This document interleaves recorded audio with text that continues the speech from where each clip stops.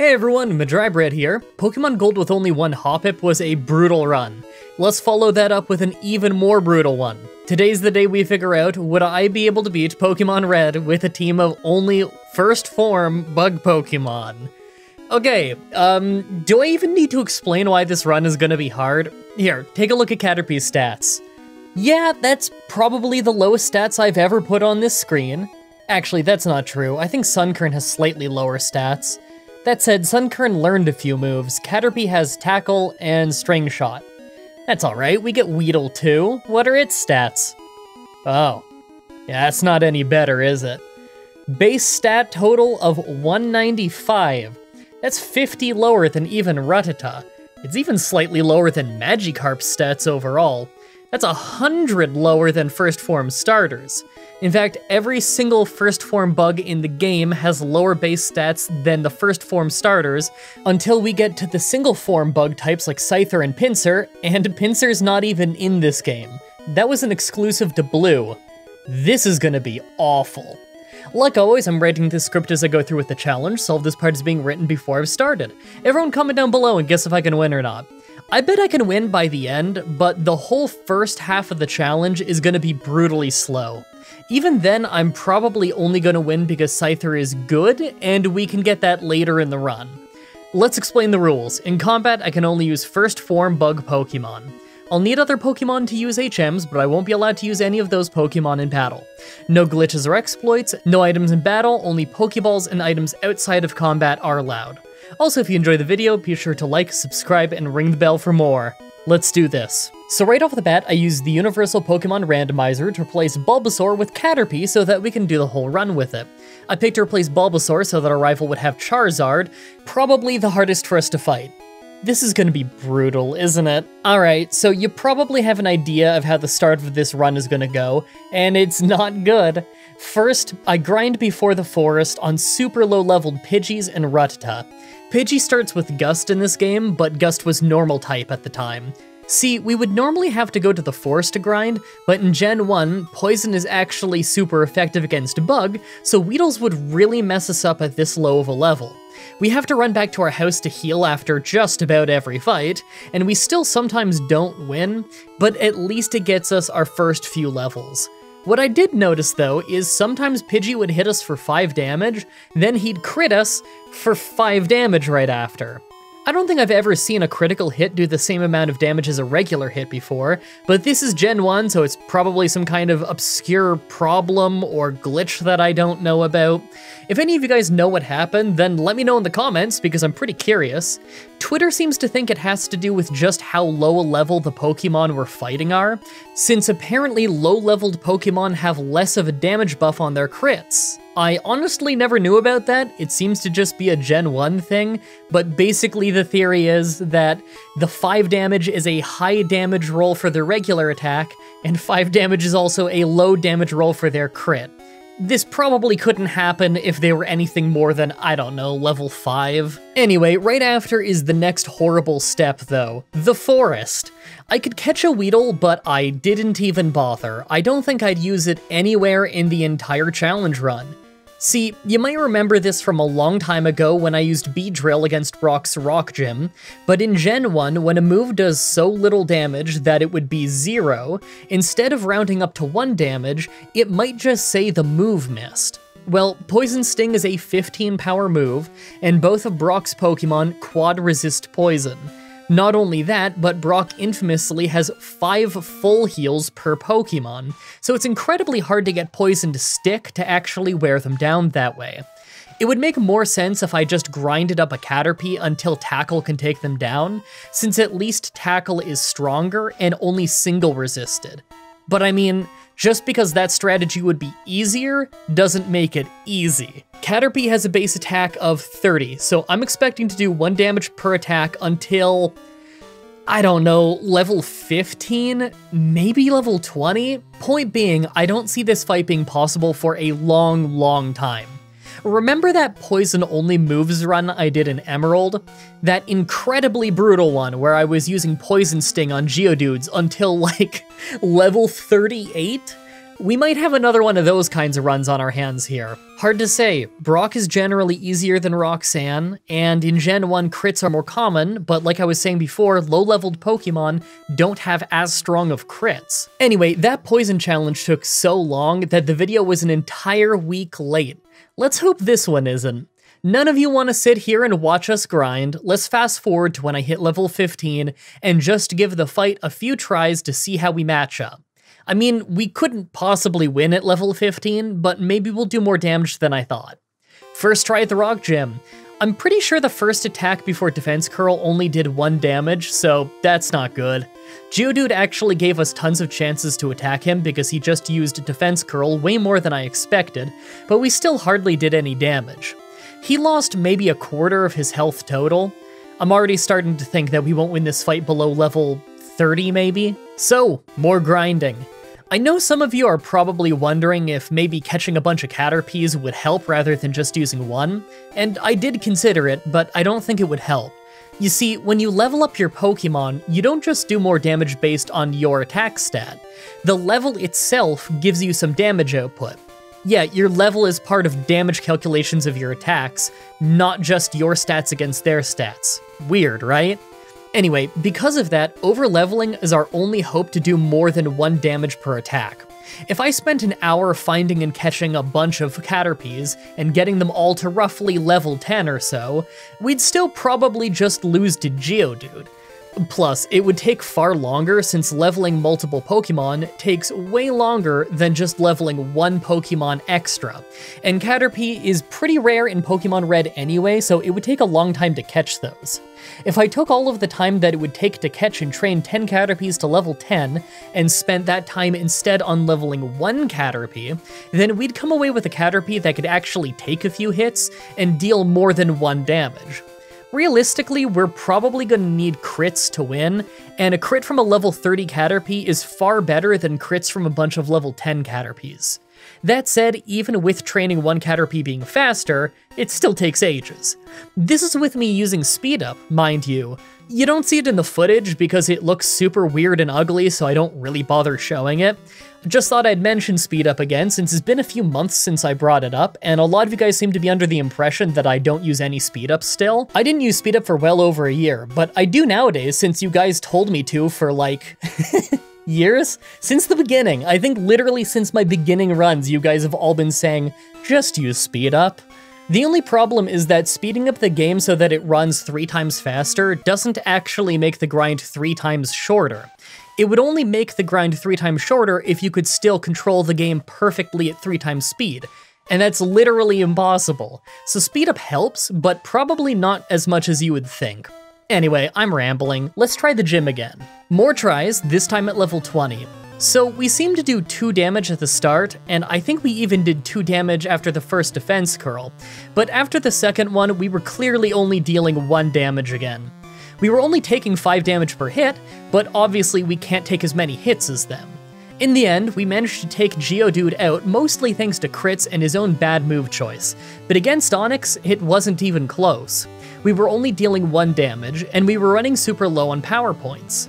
Eventually, he just tackled us enough for us to finally go down.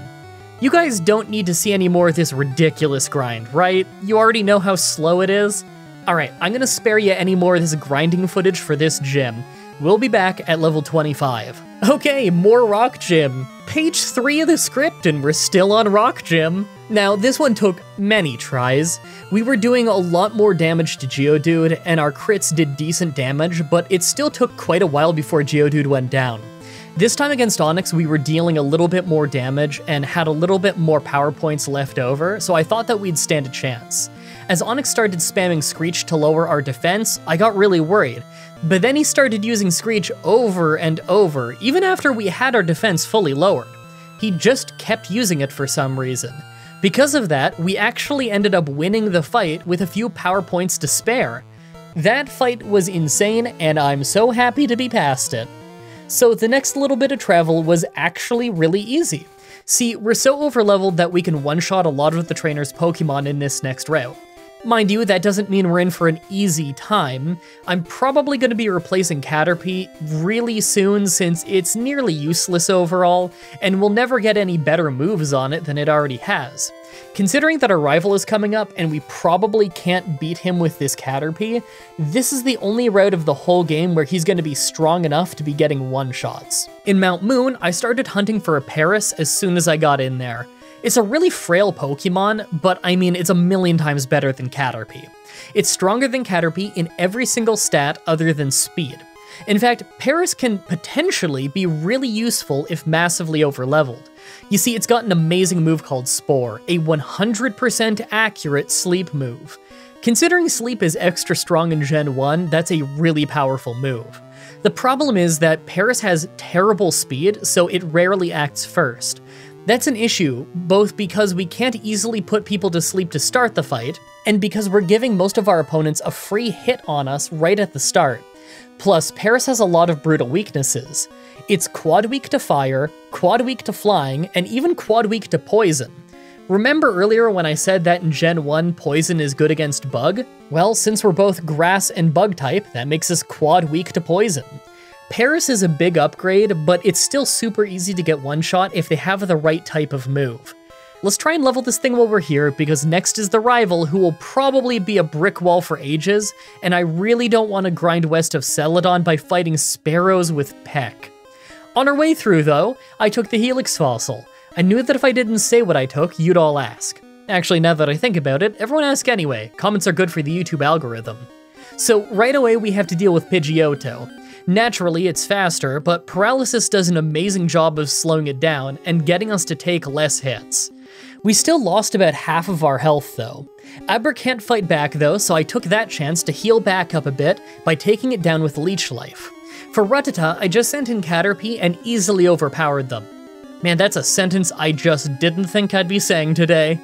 Last was Charmander, and I was petrified of being one-shot by Ember, but he just used Growl, so we got to paralyze him and spam Scratch until he went down. He only got one more chance to attack us, and he used Growl again, so that loss was 100% his fault. I've gotta say, that rival fight went so much better than I was expecting. We're still not in the clear yet, though. We still have lots of trainers to fight, and thanks to Paris being pretty slow, we do get hit first pretty commonly. Plus, Spearow is a really common Pokemon here, and they have Peck, a move that's quad effective against our Paris. We can beat most trainers first try, but we also have to heal pretty often. I'm just hoping that Paris will be strong enough to carry us through the Water Gym and Rock Tunnel, since that's when we can get some new Pokemon. I made sure to teach Dig to Paris the moment we got the TM, by the way. It's one of the only moves that we can learn that hits ghosts before the Pokemon Tower, so I know that I'll need this later. While I was in town, I hit up the Water Gym. Staryu was super easy since even his critical tackles did just about nothing. Starmie went much better than expected though. On the first turn, she just used an X defend, so I paralyzed her with Stun Spore and started using Leech Life to try and stay healthy. It didn't do much damage, but thanks to her being fully paralyzed so often, we didn't take much damage. This fight probably would have been easy regardless of Paralysis though, since her water moves wouldn't have done much to us. Next up is the SS-An, and I take the chance to try and level up Paris as much as I could. See, he needs to be strong enough to get us through Rock Tunnel, and there's some hikers in there with Pokemon who tend to blow up, so I have to be prepared. I figured that Dig might be enough to get us a win in there, but it's hard to say for sure. We're pretty slow, so I could see them just blowing up right away to one-shot us. While I'm on the SS-An, I picked up the TM for Body Slam, and weirdly enough, Paris can learn it. In fact, Paris is the only Pokemon we'll be getting in this video who can learn it, so I replaced Scratch right away. I think this should be enough to win the rival fight in here. Let's go give it a try. Rival time.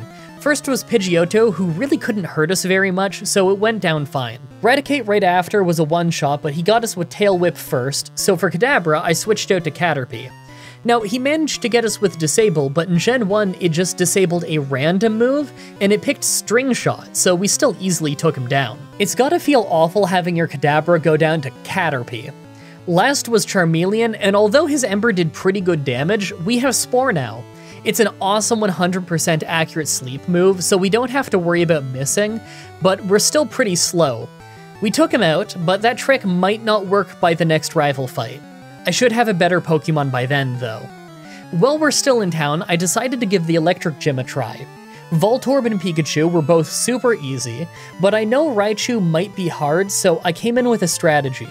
I switched to Caterpie and spammed String Shot until we went down. He got an X speed in, but he still lost more than he gained, so by the time Paris came out, we were faster and could just hit Spore. And we had to hit it 3 times because the first 2 he just woke up on the same turn. Just Gen 1 things. It's fine, Sleep was totally overpowered in Gen 1, you didn't get to attack on the turn you woke up. It was brutal. 3rd time's the charm, and he stayed asleep so we could just hit Dig for the win. Next up is Rock Tunnel. It's like I went over earlier, there's a required hiker fight in here that tends to blow up, so Dig has to carry us through that fight. It's possible they'll just miss while we're underground, but it's also possible that we're slower and they blow us up before we get a chance to attack. It's just one of those fights that might take a few tries. Now that we're properly fully into summer, there's some new arrivals to check out, like this layered kangaroo pocket sweatshirt, great for protecting your baby kangaroo that you stole.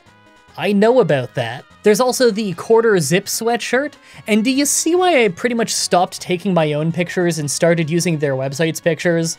I mean, look at this guy, I can't compete. If you want to look as good as this guy, then you're gonna have to dress as well as him too. And you can! Thanks to Chimera, linked in the description. Make sure to use the code Mah-Dry-Bread at checkout to get a discount, and let them know that I sent you. Now, I need to go get ready for the Ghost Gym. The hiker ended up going really well, by the way. The extra levels got us faster than his whole team, and although he did survive a dig with his Graveler, he only used Tackle, so we were fine. I'm pretty sure they just pick random moves anyway. Now, the moment we got to Celadon, I started working the slot machines. It sucks, and it takes forever even with turbo buttons, but it's absolutely worth it. See, we can buy a Scyther here, by far the strongest Pokemon we're gonna have the entire run. You can catch one in the Safari Zone, but that takes forever, and we can't even reach there yet. So if I just buy one now, then I can level it up in the Rocket Hideout. Critical hits are based on your base speed in this game, and Scyther is pretty fast, so between that and the move slash critting more often, we should be able to reliably crit on a regular basis. It's a bit of a one-trick pony though, as outside of Swords Dance and Slash being amazing, we have literally no type coverage. Scyther can only learn normal type attacks, since it wasn't till Yellow that he learned Wing Attack. Not that it matters that much, considering just how weak Wing Attack is in Gen 1, although I guess it would still hit ghosts. Still, Slash and Swords Dance is a pretty strong combo. We just need to level him up until he knows both moves. Plus, would you look how cool that sprite is? I decided to give the Grass Gym a go right away. First, I used Scyther to deal with Victory Bell, but it didn't really go that well. We got poisoned early and stuck in Wrap for quite a while. We did alright damage when we'd crit, but we were in red health by the time that he went down, so we had to switch for Paris to deal with Tangela. Quickly, we ran into an issue where we kept getting stuck in Bind, and we were slower than him, so he could just keep doing it. So I started switching Pokemon to get out of it. Yeah, in Gen 1 you could switch during Bind for some reason. After switching back and forth a little bit, I ended up having Caterpie use String Shot to lower Tangela's speed so that it wouldn't be faster than Paris anymore, so that I could just hit it with Spore and finish it off. That took forever. Last was Vileplume, but I just ended up using the same strategy as String Shot before Spore to take it down. Who'd have thought that String Shot from Caterpie would end up coming in clutch like that? Well, Scyther didn't do that well. I guess that's to be expected though, it's not like we had any decent moves yet. It sucks that we'll never have the same type attack bonus, so it's not like Quick Attack will do very much, but it learns Slash pretty soon, so we should have it by the next major fight. I just went ahead and fought every trainer in the Rocket Hideout to get some experience before Giovanni. Speaking of, first is his Onix, so I started by using Dig with Paris. We were slower, so we got hit by a critical rock throw, but Onix has terrible attacks, so we were fine. We couldn't quite one-shot him, but his second rock throw missed, so we easily finished him off with Body Slam. Rhyhorn was a one-shot with Dig, and last was Kangaskhan, who went down in a couple hits of Slash. Well, that was easy. Let's go try the Pokemon Tower rival fight and see how we match up. Alright, I know this is usually the easiest rival fight, but this time we literally just swept the entire team with Slash. That went perfect. Let's go get ourselves a new Pokemon. Now that we have access to the southern bits of the map, I went ahead and caught Venonat right away. It's not a very strong Pokemon, and it's not even that good with most of its moves, but it still learns Psychic, and we might need that to fight the ghost types later in the game. One of the Elite Four members is Agatha, and having both Dig and Psychic is probably going to be required to win that fight. So, the Poison Gym fight actually exposes an issue with my strategy that I totally forgot about. In Generation 1, critical hits ignore all stat changes. Yes, even our own positive stat changes. That means that even though I used a ton of Sword Stance to power up our attack, the constant critical hits means Slash was doing the same damage as without them. Because of that, I had to switch to Quick Attack. Well, it was doing more damage than Critical Slash, but that's only after 3 Swords Dances. We ended up winning, but it was super close, and it could have gone the other way if we didn't miss so much. I think I'm gonna have to replace Quick Attack with Swift. It's not that strong, but at least it's stronger than Quick Attack. So, next up is Silphco. Yeah, we could go do Cinnabar Island early, but we're using all bugs, so I don't really think we could pull it off quite yet. That said, I am skeptical about our chances at the rival here too. This is the usually brutal 5th rival fight, and it'll be the first one where he has a Charizard. I figure that if I have Sword Stands built up before we get to Charizard, then maybe it'll go okay, but it also wouldn't surprise me if I need another Pokemon to help me win. I'd love to just put him to sleep with Paris, but he's super slow and double weak to fire, so I just don't see that happening. I'm still willing to give it a try though. Well, would you look at that? The Swords Dance and Swift combo paid off. I mean, it almost didn't. We crit against Pidgeot near the start to deal less damage than without it, and that led to us getting hit by so many wing attacks that we almost fainted. You know what feels real weird? Hoping not to get a critical hit. Seriously, if I had crit even once beyond the Pidgeot part of the fight, I'd probably have been knocked out and had to resort to using Paris against Charizard. There's no way we could have won if that happened. Time for Giovanni. Nidorino was super easy with Slash and Swift, and second was Kangaskhan, who was just a 2-shot with Slash. For Rhyhorn I used Dig with Paris, but Rhyhorn is actually slower than us, so I guess I could have used Spore if I wanted. It didn't matter, Horn Attack didn't do much. Last was Nidoqueen, so I just had Scyther slash a bit for the win. It took 3 hits, but we were never in any real danger. Now, the Psychic Gym ended up being super easy, as I kind of expected. This is one of those gyms that can occasionally be a big threat, but in runs where we have a fast and hard-hitting physical attacker, it's really not a problem. They're just too frail to handle us. Alakazam didn't get one-shot, but he also only used Recover, so it worked out just fine. Bet you didn't expect to see this place right now? Well, I'm in the process of leveling up Venonat a little bit. I really doubt I'm gonna use it in the upcoming Fire Gym, and honestly, I'm probably gonna hardly use Venonat the whole run since it's just really weak. But we need to level it up at some point. It's like I was saying before, I think it'll be just about required for the Agatha fight, and it's honestly not that far off, so I may as well get it done early. I decided that Pokemon Tower was a solid enough place to start the grinding, since it's just a bunch of easy to take down Poison-type Ghastlies. I mean, they should be easy to take down, but even after getting Psychic from a TM, Venonat is terrible with it. I should probably do a Venonat only run at some point. Wait, have I done a Venonat run? I don't think I have, but it feels familiar. Maybe I just used a Venonat when I was a kid or something. Well, I'm not gonna look it up because that way you guys will all have to tell me if I've used one in a run before, and of course, comments are good for the YouTube algorithm. Fire Gym time. Now this one was amazing. First for Growlithe, I used Swords Dance twice to build up some power while losing half of our health in the process, then I hit Swift for a knockout. Ponyta was also a one-shot, but against Rapidash, we crit to deal less damage, letting it survive. We lucked out though, and their Fire Spin missed, so we still got the knockout.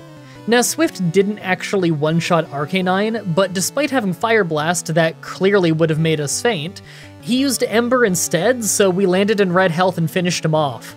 Well, it was dumb, but it wasn't Super Potion on a full health Pokemon dumb. Time for the ground gym. Rhyhorn was obviously easy with some hits of Dig and Spore, but I actually had to slash and body slam a bit to soften him up, and it still ended up taking more digs than I expected. Paris is pretty weak still. For Dugtrio, we just landed a one-shot with Slash, and Nidoqueen only got us with some Poison Stings that really didn't do much before she went down too. Nidoking didn't do any better, so it's just already on to Rhydon, who I finished the same way as Rhyhorn for an easy fight. We took some damage, but Scyther could have finished it if I really needed him to. Time for the second from last rival fight. Right away, we took down Pidgeot, but not before losing quite a bit of health to Wing Attack. That's not good. I want Scyther healthy for the Charizard fight. Rhyhorn went the same as he usually does, with Spore and Dig sealing his fate. Execute could have been an issue with his Poison Powder, but he missed, so we landed a 2-shot. Next up was Water Onix, and although we did pretty good damage, his bite hurt us, so we were down to 2/3 of our health. Alakazam was almost a 1-shot, but he hit us with Psychic to bring us to only 4 health before we finished him.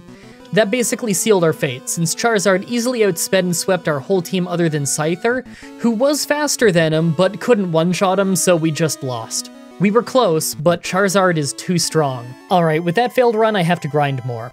I leveled up Scyther a bit, but mostly I tried to help Paris and Venonat catch up since they've got potential to be useful, but are just too weak at the moment.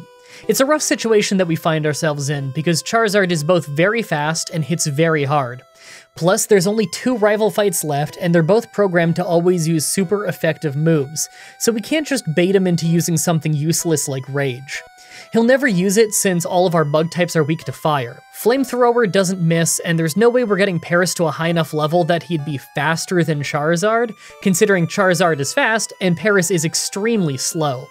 I just don't see Paris surviving a Flamethrower to be able to hit Spore, so that's out of the question. Plus, Venonat does basically no damage with Psychic unless his target is weak to it or half his level. He might just be good for Stun Spore and Sleep Powder at this point. Honestly, I might need to just keep trying the fight until Scyther has enough health to survive a Flamethrower, but I'm not sure how many levels that's gonna be. Let's give it a few more tries. Even after gaining tons of levels on the lower leveled Pokemon though, things went mostly fine until Charizard, who just sweeps us. We don't have any good chances to build up Sword Stance on anything but maybe Rhyhorn. Maybe I could try that? Alright, so 3 tries later and I managed to get a few Swords Dances in against Rhyhorn. We lost some defense in the process, but we were able to sweep the rest of his team with the extra damage. I mean, other than when we crit Swift to do less damage. That's still so weird to me. It's funny, the high crit rate means our Slash basically always crits, but it also means we might accidentally crit with Swift to deal less damage in the only situation we'd use Swift in. I don't really have a good feeling about the Pokemon Champion fight. We're in the last stretch before the Elite Four, and I've gotta say, I am not feeling great about our chances. We don't have any special attacks, so Lorelei's Cloyster is gonna be a problem. We have to take out Agatha's team with our support Pokemon that are nearly useless. And the Pokemon Champion has a Charizard that could no doubt one-shot our whole team, and probably outspeed all of them but Scyther. I get the feeling that the Elite Four is just gonna be a whole lot of Swords Dance and luck. I mean, until Agatha, when we hit that brick wall. Her ghosts are pretty fast, so I don't see Spore working out great, but Paris with Dig might actually be our best attack, so we just have to hope she does dumb things like using Dream Eater while we're awake. And honestly, that's not out of the question. She loves doing that. Now that we're at the Elite Four, let's take a look at our team. Yeah, these levels are too low. I'm gonna level up our guys just a little bit more, but it's actually really time-consuming to level Venonat and Paris, so it probably won't be many extra levels. They need to be strong enough for Agatha's Gengars, though. I think her highest level Gengar is level 60, so I should at least try and get Paris and Venonat close to that. Make your final guesses on if we can win this or not. Let's do this. First is Ice Trainer Lorelei. Yeah, that's kind of what I thought. Aurora Beam really messed us up due to being part Flying type. We took down Dugong, but just hardly. Well, the rest of the team can't take down Cloyster for sure, so I'll just come back with a few more levels. Alright, new strategy. After failing a bunch of tries a few levels higher, we got this one where Paris was able to survive Aurora Beam, and we put Dugong to sleep for just long enough that we could switch to Scyther and get 3 Swords Dances and take him out. Maybe we stand a chance now. Cloyster wasn't quite a one-shot, but she just illegally used a Super Potion as the second move in a round, so we didn't get hit. Slowbro also survived, but at least he only hit Water Gun, and Jinx was of course a one-shot. Last was Lapras, who also didn't go down in one hit, before messing us up really bad with Blizzard. Our next hit got the knockout, but I'm really not feeling confident about the upcoming fights. If it was that hard to win that fight, how bad is Agatha gonna be? Second is Fighting Trainer Bruno. First was Onyx, so I put it to sleep and switched to Scyther to build up our attack. It took a while due to X defend, but it went alright. Hitmonchan was a one-shot, as was Hitmonlee right after. The second Onyx was a bit of a problem due to our weak crits and it hitting Rock Throw, but he's so weak that we hardly took damage despite being quad weak to rock moves. Last was Machamp, who we crit, so we didn't get the one-shot, but he wasted time with Fissure, so we just won anyway. Onto the hard part. Third is Ghost Trainer Agatha. The first Gengar went great as she just used Dream Eater while we were awake, so we easily used Spore and took her down from 2 hits of Dig. Good start! Golbat just missed Supersonic, so Scyther got a 2-shot pretty easily, and next was Haunter.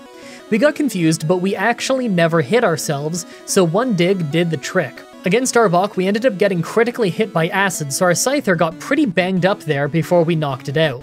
Last was her level 60 Gengar, and despite our Paris being a whole 10 levels lower than her, it went fine. We got hit by Toxic, but that just let us use Spore and Dig twice for the knockout. I honestly can't believe how well that went. I thought this would be a brick wall. I'm so thankful that Gen 1 Dig has 100 power, it really saved us. I guess I leveled up that Venonat for nothing. I spent hours on that, total waste of my time.